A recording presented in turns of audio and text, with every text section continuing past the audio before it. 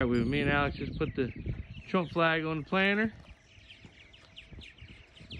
Guaranteed 54 bushels of acre. Yep, got a little American flag up there. Put the 111-day corn in it. Put the Trump flag on. Got her flying pretty. 114 day. Did I say 100? Yeah, 114 days what's coming in here.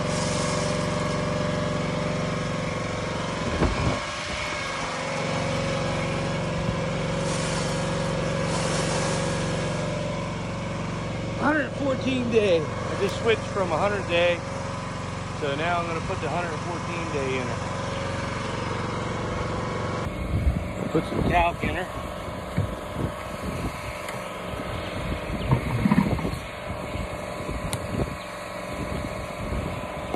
Roll one.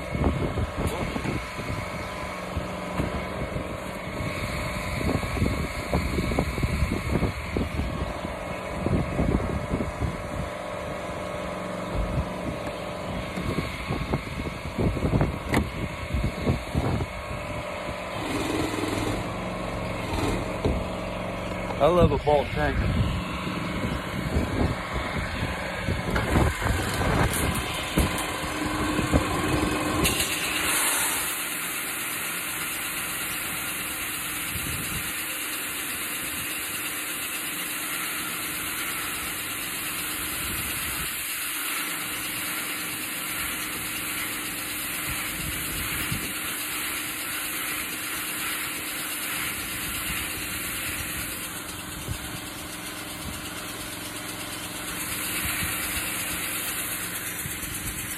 Plant again. We had like a 5-minute shower this morning, but that wasn't nothing.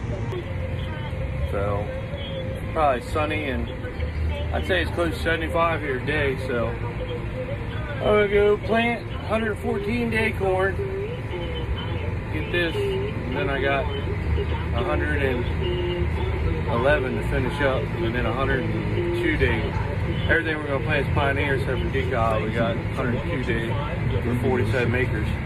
The news So, is brought to you by Manticore Pomeranian. Rolling again. Hate to wait, get in with Strong community. So I encourage you to look for just one positive thing each day. Maybe it's taking a walk, sharing a family meal, enjoying a good book, waiting for a neighbor, or sharing. Got that much left on this field. I did all that so far, all the way over there in them woods is what I've been planting.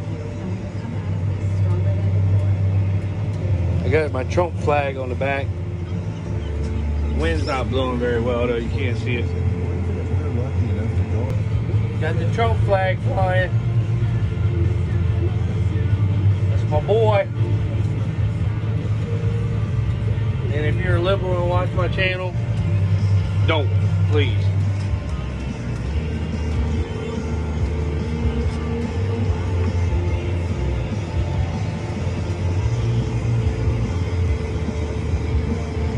I see now where they're trying to say that the coronavirus is racist because it's killing more African Americans than white. I don't even understand that shit. I think the media just like creates shit just to talk. And then somehow they try to say that it's Trump's fault that it's doing that. Clearly, I think it's China's fault. Either that or this is the biggest theft in America, because I think with Trump, the economy made so much money. Just like after 9/11, it was so rich. And then all of a sudden 9/11 happened and they started taking away more of our freedoms with Homeland Security and all this other nonsense. And then the money just like disappeared in. Who knows what happened? And now they got 6.2 trillion. Where's all that money going? They were talking about everybody gets $1,200 or something by April 6th. I haven't seen $1,200, have you? It's sorry the camera's bouncing because I'm planting it. It's in this holder. It don't stay real steady. But I don't know. I think it's just all a big scam. So that's just my thoughts. Brother just got done doing this farm. I'm planting all this now.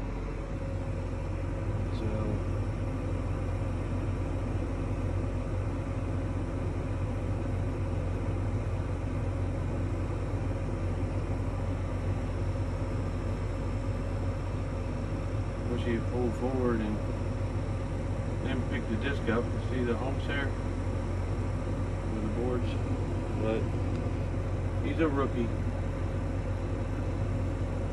All right, I just moved to a new field. Got the planter going pretty good,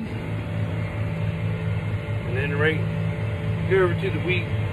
Here, let me show you. Plant it over to the wheat, and then on the other side of the wheat, got my brother. You see his dust ball. He's over there working up another 40-some acre field.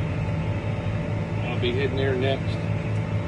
By that time, I should be out of the 114 day, and I'll switch over to 111. But it's going pretty good. My trunk flag isn't blowing anymore. It must be held up somewhere. Go see.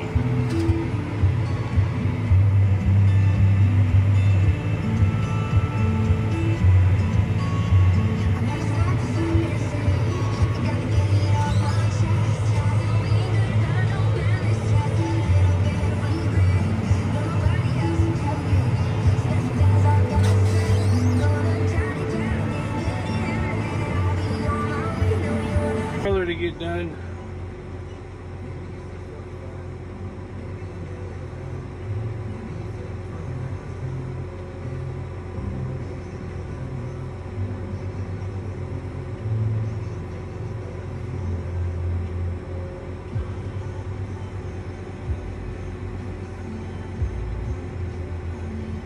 He's on his last in row.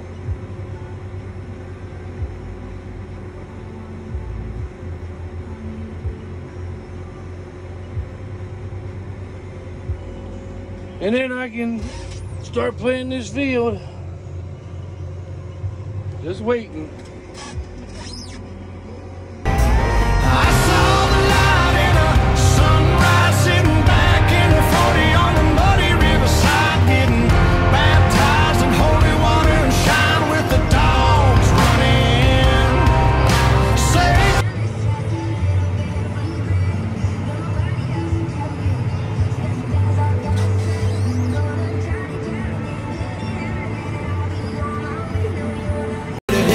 never turn around, don't back up, don't back down. A full throttle, wide open. You get tired and you don't show it. Dig a little deeper when you. Well, it's Friday. We hooked the, we caught up with the discing.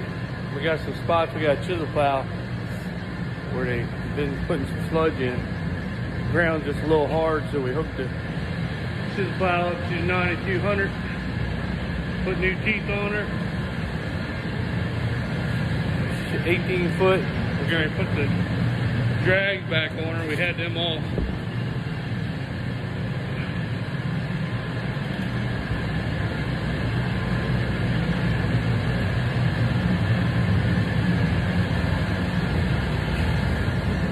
So, got the computer all set up for auto track for pulling her. We've never pulled her with this tractor before. We used to have an 8640. We did most of the pulling with this, and but we went ahead and we got rid of that a long time ago. Thank the Lord. So now we're pulling her with this. I'm sure she'll know it too. 18 foot, and we run it as deep. I mean, as deep as this chisel plow can handle it. Last year we busted, or the other year we busted it. My brother had to weld it up. Yesterday, we just put it away, broke it. Hell, we hadn't used it in quite some time. We pulled 8640, pulled her apart. But we're gonna give her a go. We're gonna run her deep. Some of that ground back there is a little hard clay.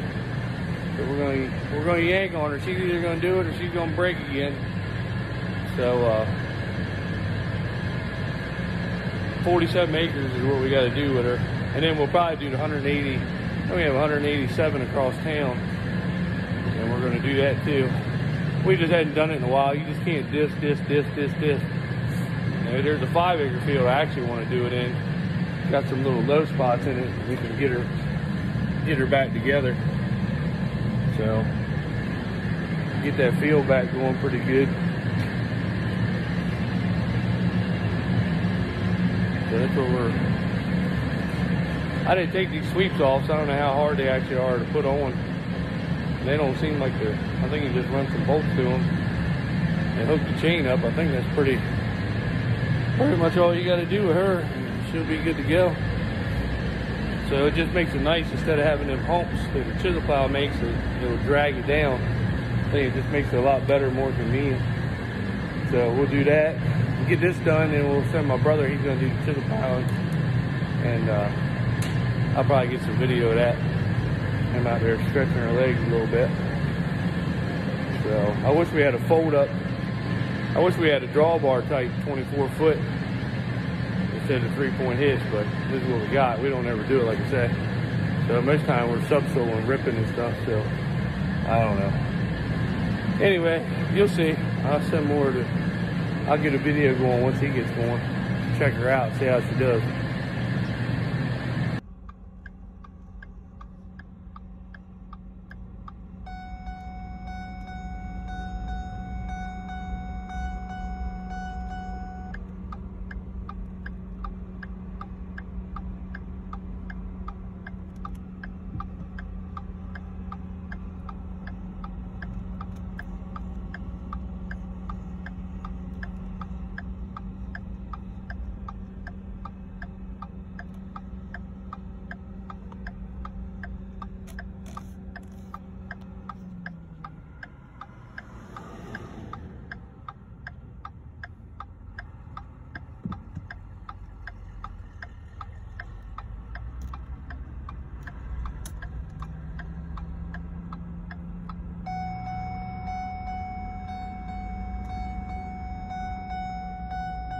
Got my brother, we just got the drags on. My brother's getting ready to start welding.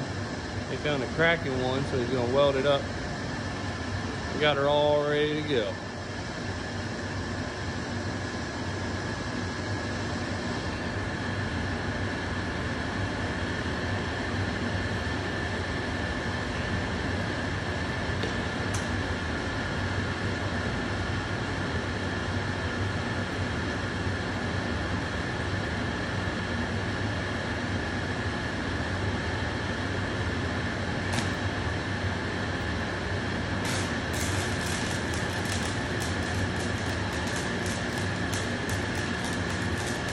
Put new feet on her.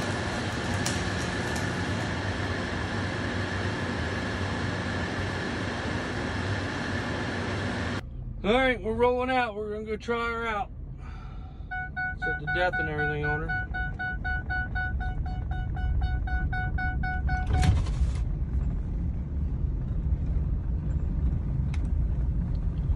She's 18 foot, so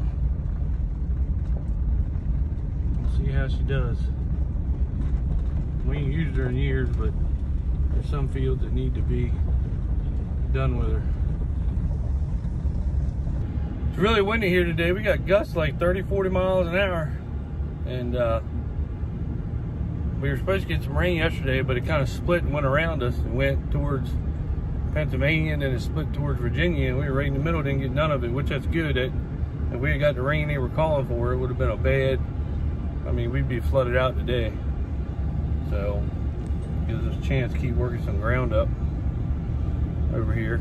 Got my brother, he's in front of me. We're gonna go to this little 5-acre field over here. It's got some kind of hard clay, so we dished it a couple times, but it really needs to be broke up good, because water, it's hard to just get water to drain in it and stuff. So we're gonna knock this little field right here out real quick and then go do a big field that I just put some sludge in. That really needs it. The ground's just hard. So we haven't done it in several years, so it's about time that we do it. So try and get her right. We caught up so far. We got all the sandy ground planted that I wanted planted. Now we're gonna start breaking up some of the regular good ground. It's a little hard, so that's the goal for today.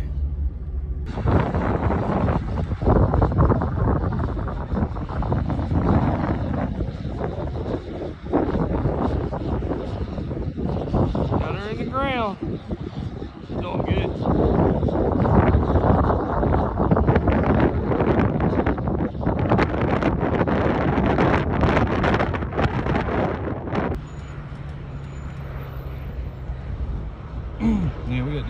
GPS set perfect for her. She's right on that line, both sides. So I'm really tickled with that.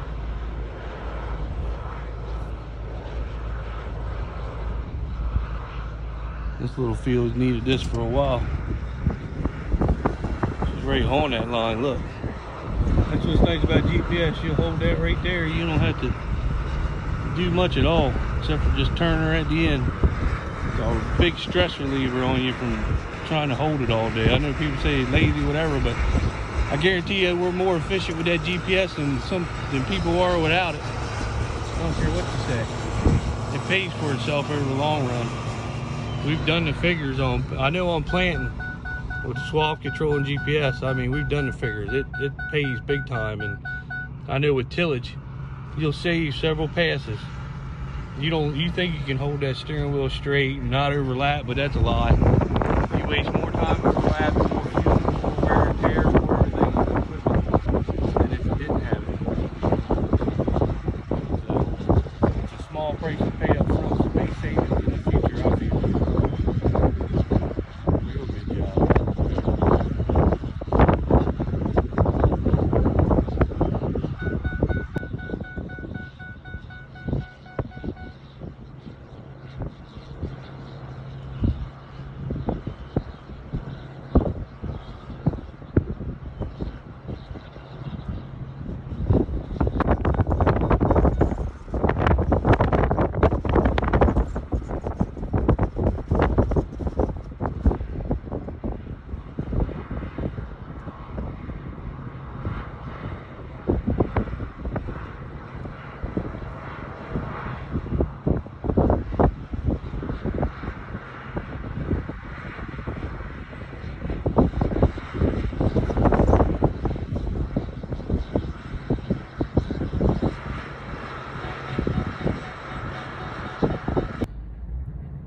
Remember, if you like this video, subscribe. It's free. Give me a thumbs up. Kind of getting back into the swing of things again. More tractors working, planters, everything. So, and pretty soon we'll be cutting wheat. So, anyway, Trump 2020.